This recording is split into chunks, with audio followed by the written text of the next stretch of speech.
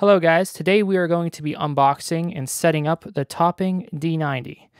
This is a very famous DAC out on the marketplace, and if you want it, you better go and grab it right now because they are flying off the shelves. You won't be able to get it for much longer, especially due to the big fire that happened at AKM's main fabrication warehouse in Japan. So these are very scarce to get. So I had to basically hop on this ASAP and secure it. If you don't know who AKM are, they are a major manufacturer of lots of integrated circuit chips, such as DACs, ADCs, sensors, all types of receiver chips, etc. So this is going to affect not only the pro audio marketplace, but it's going to affect a lot of electronics for quite some time. The Topping D90 came out here just last year, and it is considered one of the best DACs to buy for the money. It comes in about $700, and it features the flagship AKM AK4499 DAC chip, and it's very well implemented. The main reason for me going with Topping, I'm not used to Topping's products. I've never used Topping products, but they are highly praised in the pro audio and hi-fi world as being very well implemented devices and high performance for the dollar. There's a forum, Audio Science Review. They're pretty popular in the hi-fi world. There's this one guy who used to work for Microsoft, and he has a $30,000 audio precision audio analyzer, which is able to professionally measure all types of analog signals, usually for audio devices, but you can also use it for other, you can also measure other types of analog signals with it, but it's mainly used for analyzing audio signals. And this device can tell you basically how good a device performs. So he tested it with his $30,000 audio precision, and it is nearing the audio precision's performance. Like, it's getting harder for him to test these devices because he's not able to keep up.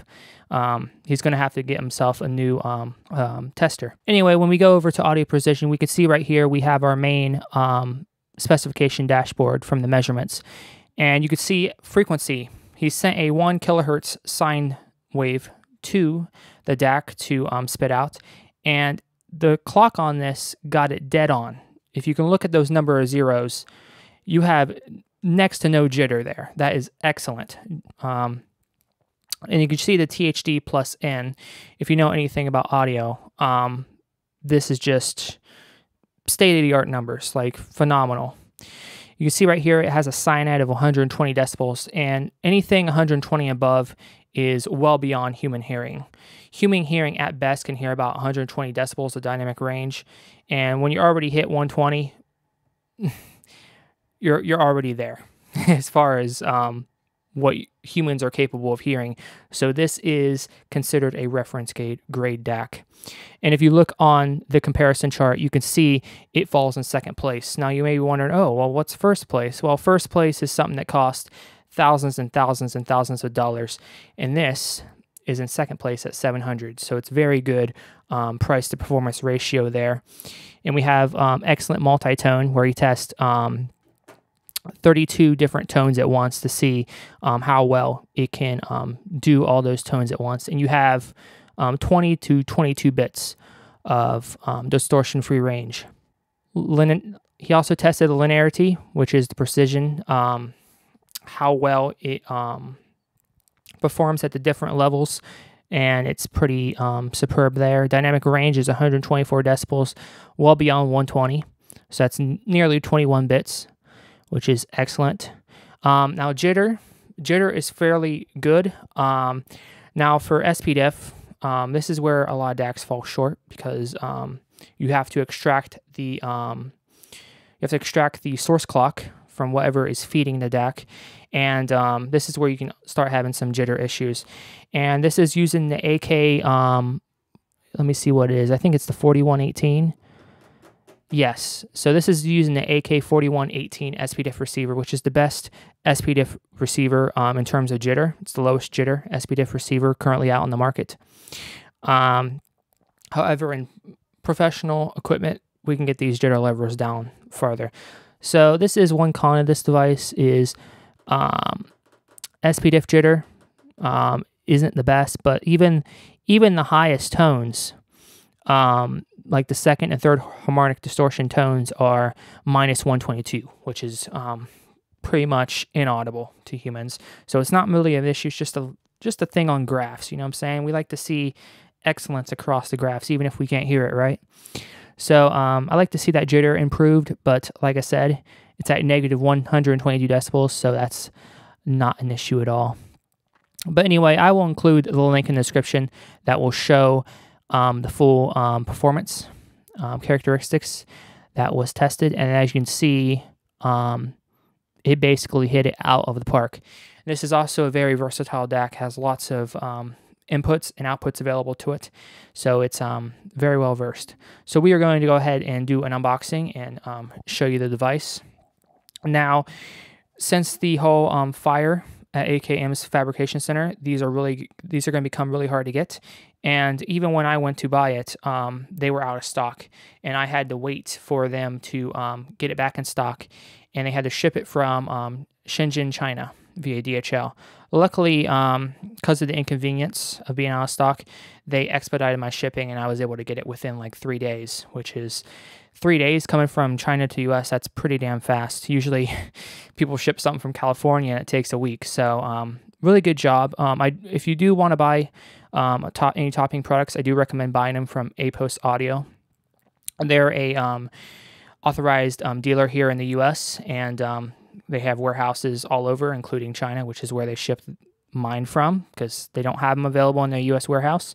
And basically, they only are expecting maybe 2 or 3 more shipments, as in like pallets full of these remaining before inventory gets pretty much washed out. So I was able to secure it. Luckily, I was able to put it on a credit card. I was able to secure the D90 and also the A90, which that will be in another video. So I'm going to go ahead and put some gloves on, just because this came all the way from China. Came a long way, and the whole coronavirus and everything go on. Just going to be safe. I don't have any disinfectant wipes, sadly, so I'm just going to wear some gloves while I'm unboxing it. So I'm going to go ahead and begin the unboxing process here. And like I said, this is going to be one of the best DACs that you can buy currently out there. Of course, Chi-Fi and Jap-Fi are always innovating, and you give it 6 months and there's another DAC that blows it out of the water. A lot of competition, and we're seeing a lot of good implementations from several Chi-Fi brands such as Topping, FiO, Gustard, etc. So it's good to see that. And there, of course, there are a couple DACs that have came out that do beat this, but the D90 is a very well-loved DAC, and it's only been out like a year now. And like I said, the performance metrics of it are astronomical. Along with the A90, the headphone amp that complements it, astronomical performance results. And I will be hooking this up to my Lynx AES16E as well, which it does have that AES EBU input available. So on the packaging, you just have a plain black box. This kind of reminds me of how FiO packages some of their products. You have Topping here in silver. It says high-res audio. And along the sides and bottom, it's really just nothing to it. Just it's black. I think it shows something on the other side, like a QR code, but there's really nothing of interest on the box itself.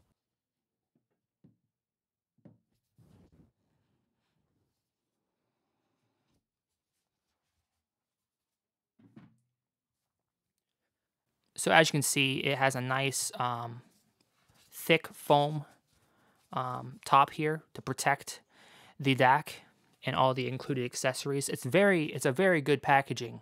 As you can see, it has the DAC nicely in there. They have a nice cutout. This is some nice thick foam. All the accessories and a nice little thick foam cutout. It's very well laid out. I see APOS Audio also included some disinfectant wipes, which is very nice of them. They say long live and prosper. Good job, APOS Audio. I will be using those to wipe the DAC down when I get it out. So we have warranty card right here. As typical with Chi-Fi, you're going to have Chinese on here, along with English. And in their warranty card, it seems like a brochure where they show their different products and stuff, such as the D70 and the DX3 Pro, etc., and their headphone amps. So here is the manual, user's manual, and I did get the standard version. There is an MQA version. Stay away from MQA. That's beyond the topic of this video. I'm not going to really go into that, but I went with the standard version. MQA does not need any of our support. So on the side here, the accessory panel, you do have a little Bluetooth antenna, because this does include a built-in Bluetooth receiver if you're into that, but I'm not going to be using that. You have a USB cable, and you do have an American connector. And this is a standard connector, so if they didn't include one, or if they give you the wrong one, you're able. This is a very common cable to obtain. And right here, in this nice little pouch, this is a very nice box and foam padding to keep everything. I'm very impressed. You have a remote control, so they do include that. And then you have the DAC itself.